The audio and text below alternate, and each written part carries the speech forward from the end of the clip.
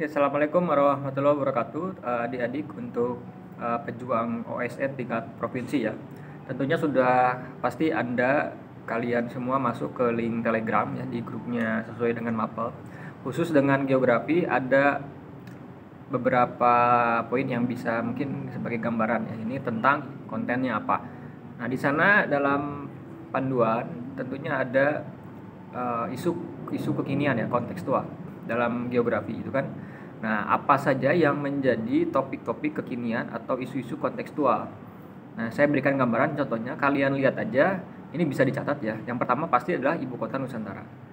Itu kan. Nah, ini isu kontekstual tentang ruang permukaan bumi Indonesia tentu adalah IKN.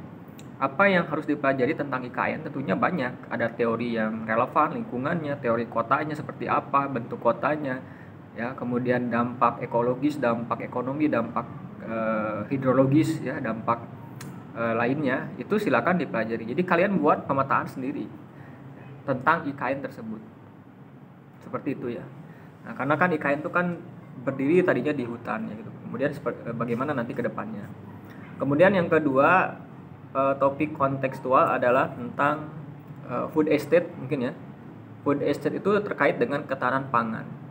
Ya, ada beberapa wilayah di Indonesia yang jadikan food estate itu apa aja. Kalian cari sendiri ya. Nah, seperti apa sekarang ya kondisinya. Kemudian energi baru terbarukan. Ada pembangkit listrik geotermal, kalian cek di SDM pemetaannya. Kemudian pembangkit listrik tenaga bayu, apa itu angin ya. Kemudian yang lainnya silakan ceklah matahari ya, solar panel dan lain-lain. Itu yang kedua, energi terbarukan. Ya, pasti kalau bicara geografi adalah ruang gitu kan, lokasinya di mana ya, kemudian seperti apa pengusahaannya ya, dan lain-lain. Kemudian ada isu yang selanjutnya mungkin adalah tentang perubahan iklim ya.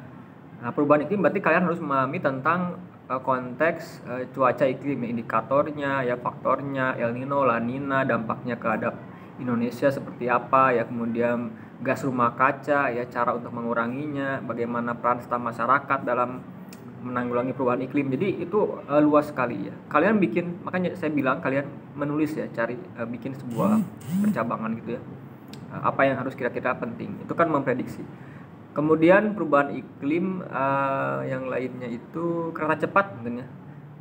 Pembangunan kereta cepat di Indonesia seperti apa gambarannya, kemudian bagaimana dampaknya ya, dan terhadap macam-macam lah ya, interaksi desa kota, terhadap ekonomi ya, mobilitas penduduk dan lain-lain. Itu kemudian yang lainnya isu kekinian itu adalah biasanya agenda 21 itu tentang kemiskinan mungkin ya. Bagaimana upaya pemberantasan kemiskinan ekonomi ya. Jadi bagaimana pertumbuhan ekonomi ya. Bagaimana kita di ASEAN seperti apa kondisinya ya. Kemudian teori-teori ekonomi sekarang ya, e-commerce itu pasti mungkin ada ya, e-commerce, kemudian marketplace kayak gituan. Free trade kan, perdagangan bebas ya. Kemudian ada juga pariwisata, geowisata ya. Teorinya Plog, teorinya Butler, siklus ya. Kemudian objek daya tarik wisata Indonesia yang terkenal apa ya sekarang sedang dikembangkan ya, kawasan ekonomi khusus, ada kan KEK ya, kawasan ekonomi khusus, ada Mandalika, ada bagan Sapi Api atau apa, banyak ya. Kalian cek lah kawasan ekonomi khusus ya. Itu kan kutub pertumbuhan gitu kan. Nah, jadi itu beberapa contoh ya. Yang lainnya mungkin saya kira isu tentang kota ya, permasalahan kota pasti ada ya, karena manusia itu dominan hidup sekarang di wilayah perkotaan ya, dan permasalahannya makin kompleks ya, seiring dengan overpopulasi, daya tampung lingkungan, daya dukungnya kan makin menurun ya, karena populasi tidak sebanding dengan luas areanya. Jadi ada sampah lah, kemiskinan, macet, itu kan polusi, pemukiman kumuh dan lain-lain, kriminalitas.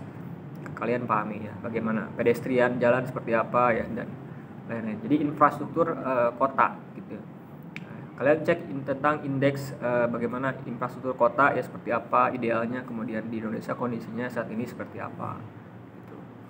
Kemudian yang lainnya tentang isu global apa ya, misalkan pandemi udah lewat ya, tapi saya kira cek aja kalian pahami tentang bagaimana pola pandemi ya, dan yang lainnya silakan kalian mungkin bisa diskusi dengan teman, dengan guru-guru ya gitu. Jadi fenomena cuaca siklon mungkin ada ya, pasti siklon tropis karena kita dilewati itu ya, ada Samudra Pasifik Hindia, banyak kan siklon yang terbentuk gitu. Kalian pahami tentang efek Coriolis ya, daerah konvergensi antar tropik ya, dipole mode ya, ada El Nino, La Nina ya, ada arus Arlindo gitu kan, upwelling, downwelling. Itu kaitannya dengan ikan ya, tangkapan ikan, kelautan, maritim ya, kemaritiman itu ya, terumbu karang dan lain-lain.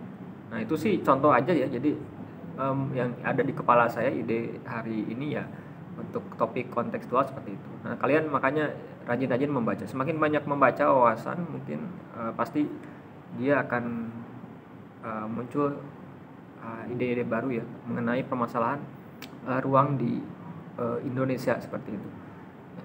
Itu saja yang bisa saya sampaikan. Nanti kita lanjut lagi dan persiapan diri ya dari sekarang ya, dan banyak baca, latihan soal, menganalisis bagaimana solusi terhadap permasalahan di ruang Indonesia ini ya, gitu. Tujuannya untuk geografi kan itu ya, solusi untuk agar tata ruang kita itu semakin lebih bagus ya, dan manusia nanti kan akan hidup nyaman, aman, bahagia gitu kan. Oke, terima kasih. Assalamualaikum warahmatullahi wabarakatuh.